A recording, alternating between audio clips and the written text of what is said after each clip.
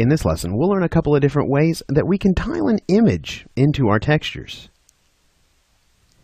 Okay, great. So I've got the Lesson 2 Begin Mari archive open here. If you want to open that up and follow along, it's in your project files. So when it comes to creating textures for an asset, the ability to tile an image edge to edge as part of your textures is a pretty important part of a texture artist's pipeline. So I want to show you a couple of different ways that we can do that here inside of Mari. Now, if we kind of take a look at this asset, this is the head from our transforming robot. And you can see here kind of his head has texture and his neck is missing its texture. So I'm going to use my selection tool here in patch selection mode. And let's go ahead and select his neck first here. And if we right click and go to visibility, we can hide the unselected, and that way we're just looking at his neck here. Now, the first way I want to show you how we can begin to tile an image is using the Paint Through tool. Now, the Paint Through tool is right here. The keyboard shortcut for that is U, and if we were to come in here and just kind of zoom in, basically what this will allow us to do, if you come over here to your Image Manager palette, if that's not open, you can simply right-click on your toolbars up there and come over here to Image Manager. There we go. So what this Paint Through tool allows us to do is simply grab one of these textures, let's say this Metal 01, and drag it over to our canvas. Now, I'm going to go ahead and right click here, and in my display properties I'm going to turn on my heads up display. So you can see the keyboard shortcuts that are associated with this particular tool. So you can see here I can hold shift and I can sort of translate this texture around.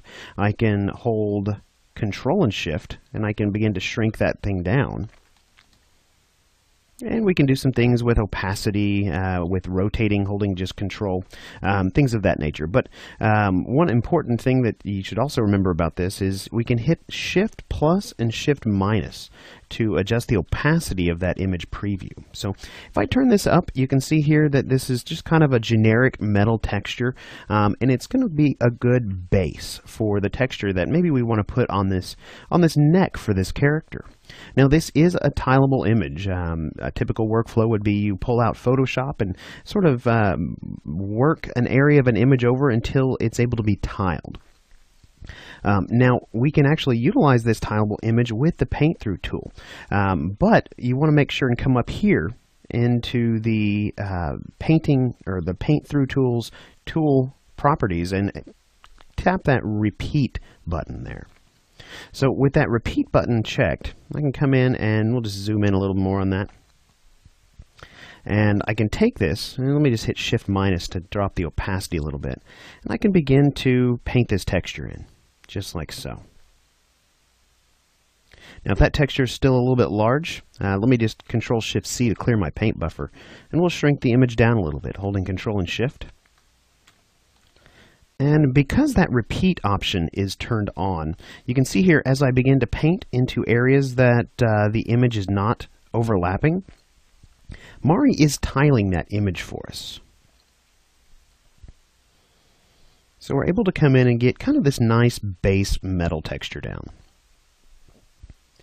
Now, this is one way that we can begin to tile an image. If we just wanted to be able to tile this image sort of like this, we could come in and begin to paint just like so and move this image around and just paint. And Mari's going to continue to tile this image sort of in the background anywhere that we paint. Let me go ahead and bake that down really quickly. Now you can see here that it actually applied that texture in several places. If we come over here and look, you can see that this is actually overlapping UVs for the neck portion of this asset. So let me show you yet another way that we can do this. So rather than using the Paint Through tool, I'm going to come over here into my channels. Let me open up the layer stack for my diffuse. Just pull that guy over here. And I'm going to actually come in here and let me grab my paint tool with P on my keyboard. And I'm just going to paint in this gray color. So I'll just sample this and we'll just paint over that image that we've just projected. Just sort of kind of hit the reset button here. And we'll go ahead and bake that down with a B key. All right, fantastic. So another way that we can do this is by using a procedural layer here inside of Mari. So if we come over here inside the diffuse layer stack for this particular asset, I can come over here and tap this button right here at the bottom of our layers palette. So let me just come over here. I'm going to unsnap this so you can exactly see where I'm going to here. It's not being cut off. I want to tap this button right here. Come down to procedural and pattern. And we're going to plug in a tiled procedural. Now this is going to create a new layer right here. So you can see here, if I were to come in and just kind of stretch these out so we can see some of the settings down here below, you can see that we have a spot to plug in an image to tile here. So one thing to keep in mind when using a tiled procedural, or really any procedural for this matter, on this particular asset, this tiled procedural will be applied everywhere. So it's going to be applied on his head too. I'll show you how to fix that here in just a moment, but if we were to come over here to our image manager, if your palette, by the way, keeps disappearing, just tap that little button in the top left-hand corner and that'll pin it down. So in my image manager, I'm going to grab Metal 01 here and just simply drag that over, and you can see here how that is being tiled in the background on top of this asset, just like so. Now there are some options that we can utilize inside the tiling of this particular procedural layer. So if we scroll down, you can see here we have a rotation angle. We can begin to kind of rotate that texture, sort of like that. We can come in and we can adjust the number of repeats in both the U and the V for the texture. So by default it should be set to 1 for both of those, but maybe we want this texture to be a bit smaller. So let's set it to maybe 3. Now you can see by changing it in the U and not the V, it ends up stretching the texture out. So if that's not your intention, then make sure that you adjust both the U and the V for this particular procedural. So we have the ability to offset it in both the U and the V. So you can see here, I can begin to kind of shift that in either one of those. And then we can also mirror the texture in either the U or the V here as well. All right, fantastic. So this is another basic way that we can begin to sort of tile an image across our assets and maybe a base for our textures. Now really quickly, I'm going to go ahead and zoom out, and if I just right click and under visibility we choose show all, and you'll again see that again this procedural layer has covered up all of the diffuse for our character's head. So we would need to go ahead and drop a mask onto this layer, so we can do that with this button here, just like so, and we'll select that mask. There we go.